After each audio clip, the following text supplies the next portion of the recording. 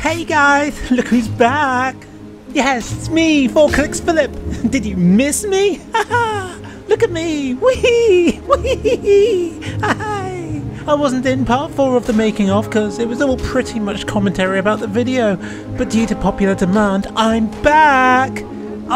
The icon for 2Clicks Philip will show up when I'm talking about the video, and I'll disappear when it's narration from the original video. As an example, here's something I forgot to point out in a previous making of. Right now, he is on his way to Winterhold to speak with Ulfric Stormcloak. Uh-oh, I did a whoopsie. I accidentally called Windhelm Winterhold because all of the names in Skyrim are super similar and generic sounding. So while the YouTube version will forever be wrong because YouTube won't let you change videos once it's released, I fixed the archive version. Just listen. Right now, he is on his way to Windhelm to speak with Ulfric. Uh-oh, moustache. Bye. Moustache. Hi, 2Clicks Philip here, and welcome to the final chapter of the making of Oggrub 3, Part 5. Oggrub has just killed everybody in heaven, thus getting kicked out and returned to Skyrim until his task is done. But I'm going to stop you here. I didn't know how to have Oggrub waking up without there being a bed somewhere, so I proudly present the world's smallest bed. You see it? Enhance! Enhance! Now you've seen it. And here's something that I didn't have time to add for the YouTube version, but have added to the archived version of the video on my hard drives. Where he'll go after he dies now is anyone's guess. It makes sense, doesn't it? After his death, Oggrub becomes the Doom guy, going to hell and terrorising the demons there. How had I not seen it previously? I seriously considered delaying the video's premiere for a day to add this in, among other small changes with this final part of the video, but I decided I had delayed enough premieres and that the video was okay without it. But now you know. So he's got to prepare to fight the Ebony Warrior. Problem is, 3 videos in, Oggrub's pretty much maxed out already with his stats and equipment. The only way I could think of to make him stronger was to change his lucky stones and to produce potions to boost his stats. Luckily this goes a long way. When you've got a high alchemy rating, it's easy to produce stuff to make him deal more damage or to take considerably less. I also produced some experimental ones. I knew already that the Ebony Warrior liked to heal a lot, so I made some that prevented his magic from replenishing. If the worst comes to the worst and I'm unable to end the battle in any other way, I can just poison him with this, then hit him over and over and over again until he runs out of magic and health. But I hope that while fighting the Ebony Warrior, I'd think of a better way to end it. Believe it or not, at this point I still didn't know what the fight was going to be like. I'd only practiced against him on that mountainside earlier, and he was hard as bulls. So I was actually a bit concerned that he'd be too difficult for Oggrub to stand a chance against. At legendary difficulty. Just for the fun of it, let's see how Oggrub does at standard Skyrim difficulty.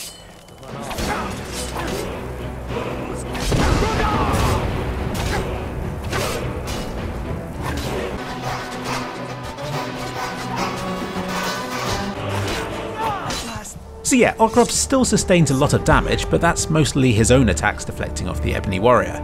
Throw a few healing potions and shouts into the mix and you're not talking about a very hard fight at all. But legendary difficulty proved to be a decent challenge, and a great battle to end the Oggrub trilogy on.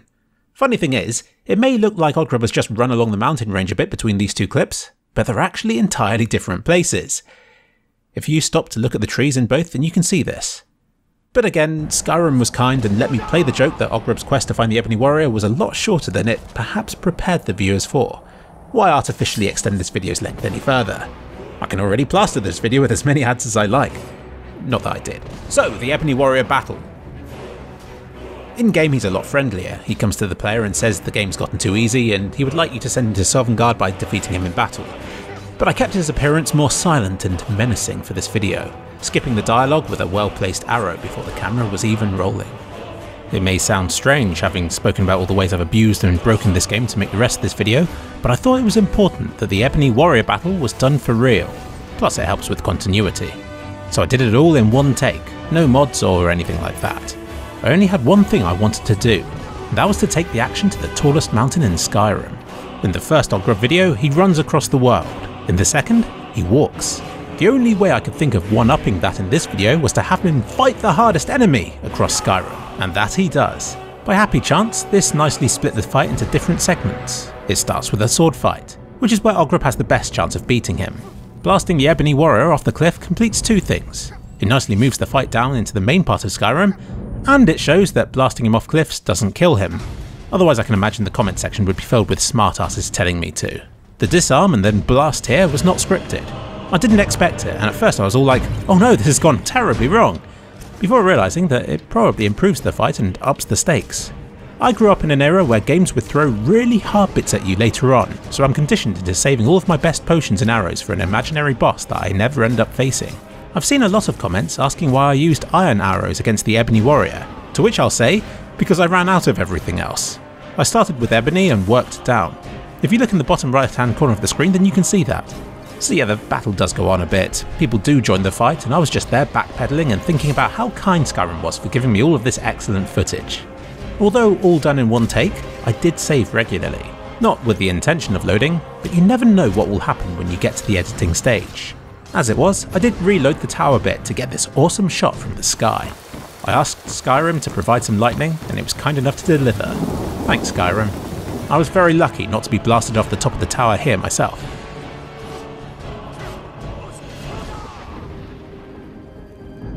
And look at that. You know how I used all of my best arrows against the Ebony Warrior earlier on? Now's the one instance where I needed them, and I've already run out.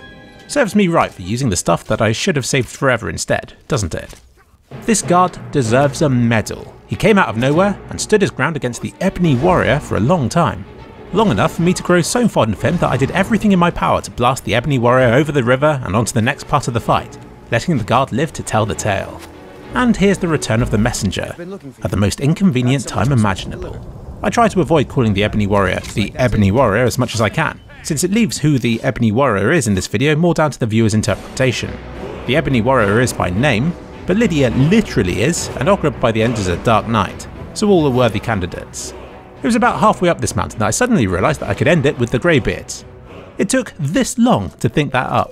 I was so proud of myself I ate a tasty pizza immediately after recording was over. It really is a great conclusion to the fight. In my opinion, better than killing him. It lets the Ebony Warrior remain undefeated and more powerful than Ogrub, even though Ogrub has clearly outsmarted him and has ended it all with a fight against the Greybeards, who have been well established in this video already. And it lets me shamelessly quote something from Batman, which was unbelievably relevant in this instance. This is what happens when an unstoppable force meets 3 immovable objects. This fight is destined to go on forever. He said his final farewell to this place, to the Greybeards, and to his brother. The classic reveal that the bad guy was the protagonist's family member. This was shoehorned in last minute as a jokey cliche that doesn't change anything whatsoever, but it fitted in with everything so far, so I saw it as a freebie and was like, why not? It at least gives a possible reason for why the Ebony Warrior is hunting down Ogrub, as who knows what sibling rivalry they've had in the past. This is unlike, say, Game of Thrones, which shows the Clegane brothers' rivalry but never bothers to explain why they both want to kill each other so much. Like, hear me out here. It starts off okay. The mountain burns the hound's face as a child. Then they fight that jousting tournament. But then the king tells them to stop, they do, and they both go their separate ways. And then nothing. If anything, their relationship improves with time. They then go through lots of character development, near-death experiences and stuff, and then we're expected to believe that, after all this, their only goal is to hunt each other down in the name of Clegane Bowl? No, it doesn't make sense. At least not in the way it's portrayed. At a push, I could imagine the Hound might want to do it if his time with Arya had meant nothing to him, and if being a good guy who helps to save the world isn't enough for him. But as for the Mountain, are we seriously to believe that he has a grudge against his brother, even after he's become a zombie? And that, if this hatred is so strong, how can he hold it together during this scene, but then later on go rogue in this bit, killing his maker just to initiate the Clegane Bowl?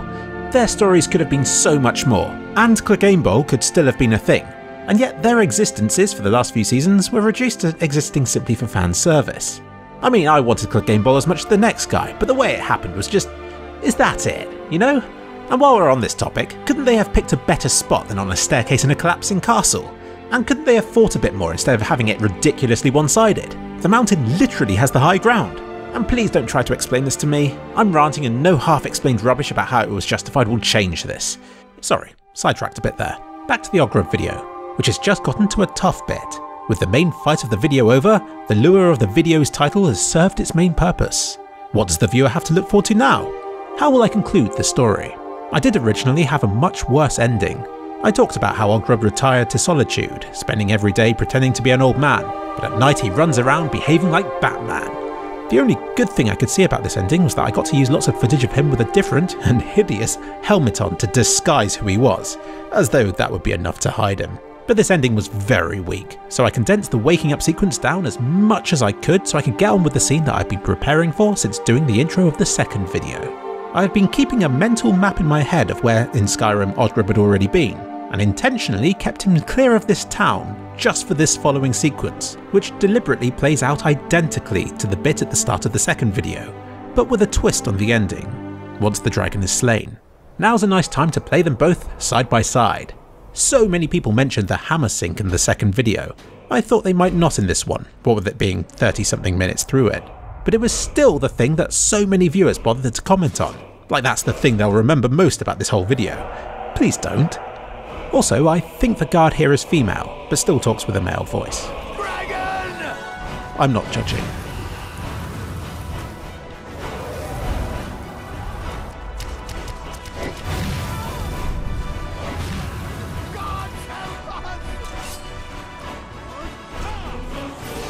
While the intro of a video is the part I see the most, the ending is my least viewed bit. I rushed to get it done, thinking nothing much of it at the time, but I'm amazed by how well it turned out. The Batman music goes perfectly with it, and the script worked well, even though, up till actually recording it, I'd only had the final sentence planned out. Can Odgrub ever hope to atone for his past? He's going to find out. Another change I made to this video after its release was this scene of Odgrub killing a baddie in a snowy region. Let's show some side-by-sides. Bits from his dreams earlier on in the episode end up happening, but with a twist. Odgrub isn't the one being killed by the Ebony Warrior. He's the one in the Ebony Warrior's shoes, killing bad guys. Those dreams of his weren't just worries about what would happen when he met his brother. They also double as fuzzy prophecies about what would happen beyond that. If only Bran's visions from Game of Thrones had been this insightful. I'm sad I didn't have time to make this twist more obvious in the version of the video that you saw. I wonder if anybody picked up on it still. Anyway, on with the end of the video. My throwaway footage from the underground forge syncs perfectly with what's being said, even down to the ghostly companion from that mission, whose name I think is Katrina, but at a glance I think she passes for Lydia. Skyrim continued to reward me by making things easier than I had expected. I wanted to show an audience, preferably seeing Odgrub saving the town from the dragon. I forgot that nearby NPCs rush to a dragon after it's been slain, so this made it easy for me. And then the guards all lined up in a neat little row as they stood up against Odgrub, unaware that he's now a good guy. It was brilliant. I was capturing this footage being all like, oh yes, more, as they acted it out exactly as I'd wanted them to. And there's the faint flash of lens flare. While this whole ending may appear to be a rip-off of The Dark Knights, it's actually the exact opposite. To succeed in his mission, Batman was a hero who had to become the villain in the eyes of the public, while Odgrub's a villain trying to become a hero. Both are tragic in their own ways. Despite lots of talking, this ending leaves pretty much everything unanswered. Will Odgrub live long enough to get the salvation he seeks? Is Lydia in Sovngarde? Does she know what Odgrub has become? Will the Greybeards eventually beat the Ebony Warrior? Or will he ultimately beat them? I leave all of this unanswered. After all, how can I possibly conclude these things in a way better than in the minds of my viewers? I'm sure that by now you have an idea of how you'd like for it to end, and fears about how it might not go according to plan. Imagination is a powerful thing, and I'd rather have an ending that entertains the possibility of a sequel, even if I have no intention of ever making one. Let's consider the alternative. Take Game of Thrones. It spent so many series building up all these elaborate, exciting and mysterious storylines.